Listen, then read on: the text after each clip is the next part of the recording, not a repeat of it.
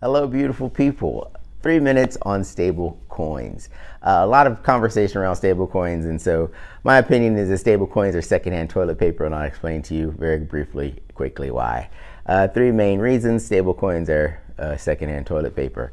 If you don't get what secondhand toilet paper is, I would like to sell you some secondhand toilet paper for whatever cryptocurrency you'd like to buy it. Shipping and handling must be paid in US dollars. So, pulling out my handy dandy wallet, what is that, Black Panther?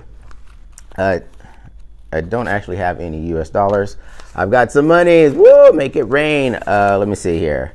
I've got some dirhams from Dubai, and I've got some reals from Saudi Arabia. So, these are pegged currencies. This is actually 10. This is 10 dirhams and 10 reals. These are pegged currencies. They're pegged to the US dollar. The value of these currencies fluctuate. I forget what the exchange rate is right at the moment, but you can Google that. So 10 reals don't actually equal 10 dirham, which is sort of funny because if they did, you wouldn't need either of these. You could just use the US dollar. So number one reason why pegged currencies, stable coins that are pegged to the US dollars don't work, because the value of the US dollar fluctuates. As the value of the US dollar fluctuates, it takes more dirhams or more reals to equal your rent, because the cost of your rent, it tends to become constant. In the last decade, you've probably seen your rent go up, meaning it takes more dollars to pay for it. So if you have a stable coin, your rent is going to be denominated or noted in US dollars. It takes 1,500 US dollars to pay your rent for a condo or a parking space here in Washington, D.C. When I say a condo, I really mean a studio. Very tiny studio for 1,500 bucks. I might not actually get you a studio here in DC, but that's a different story.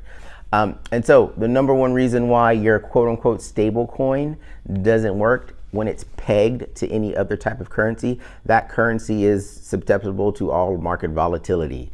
If you doubt this, look at the US dollar. Over the last, since 1913, the value of the US dollar has continually been tanking. And so that's the number one reason stable coins don't work. It's actually pretty much the only reason you need to hear. But people say, oh no, I'm gonna peg my stable currency to a commodity like gold, like silver. The problem with pegging your commodity pegging your stable coin to a commodity, the value of that commodity also fluctuates. Why? Simple matter of supply and demand. Your invisible hand of the market is probably fisting you. Particularly if you happen to be the Zimbabwean dollar that's pegged to the US dollar. You see how well that worked. And even if you peg it to the value of oil, let's say, depending on what's up with OPEC, whether or not they're going to cut production or increase production, the value of your oil also fluctuates. So when you're going to peg your stable coin to a commodity, the value of that commodity fluctuates. And third point, more importantly, the value of that commodity is noted in US dollars. Here's the third reason why stable coins don't work in our fiction. The United States Army, after World War II, courtesy of the Marshall Plan, they kicked ass, took names, and made the US dollar the global currency of standard, or the standard global currency, which is why these dollars and about 110 other currencies are pegged to the US dollar.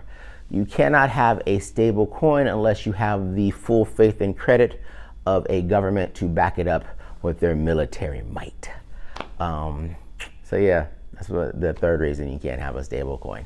There's some other minutiae and details in that, but basically if you look at basic economics from supply and demand, as well as what you're pegging that currency to, that value isn't constant, it constantly fluctuates. Hence why having a stable coin is impossible, because at the end of the day, if your stable coin can compete with the US dollar, then it's susceptible to all other market conditions.